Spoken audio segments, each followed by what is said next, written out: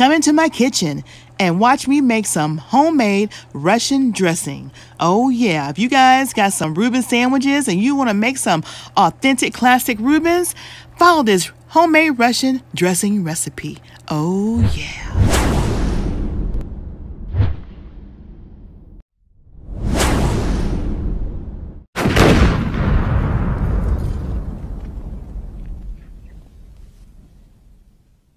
So these are your ingredients, and let's get started. All right, you guys, so I'm going to be making Russian dressing. And the Russian dressing I'm going to be making is for a Reuben sandwich, a classic Reuben sandwich. So let's get started. First, you're going to need some mayo. So we have Hellmann's here. You can use pretty much any type of mayonnaise. We just happen to have Hellmann's. We're going to use a half a cup of mayonnaise.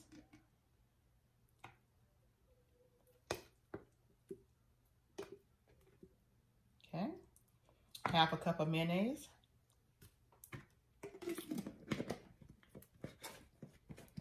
We're going to use 3 tablespoons of ketchup. Let's do 1, 2, 3. 3 tablespoons of ketchup. Gotta get some more ketchup. Okay. And then we're going to use 2 tablespoons of horseradish. Okay. We got 1 and 2. All right. And then with that,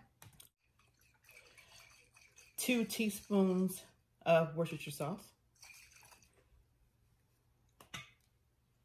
We got 1, 2. Okay.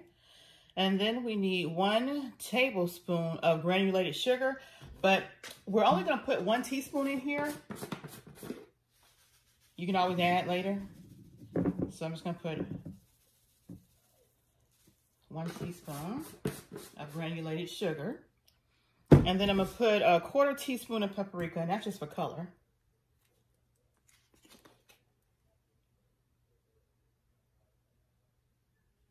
Okay. I'm going to give it like maybe 2 sprigs of the sea salt. 1, 2, 3. Okay. And last but not least, y'all, some black pepper. Give it about a little dash of black pepper. There we go.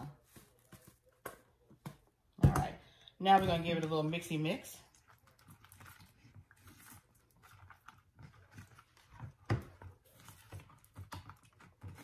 And we're going to refrigerate for about 30 minutes.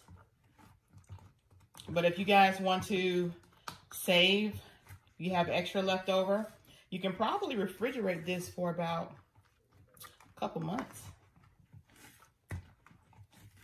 And that was so simple. Russian dressing, y'all. Oh, let's taste it. Very good. All right. There you are. Russian dressing.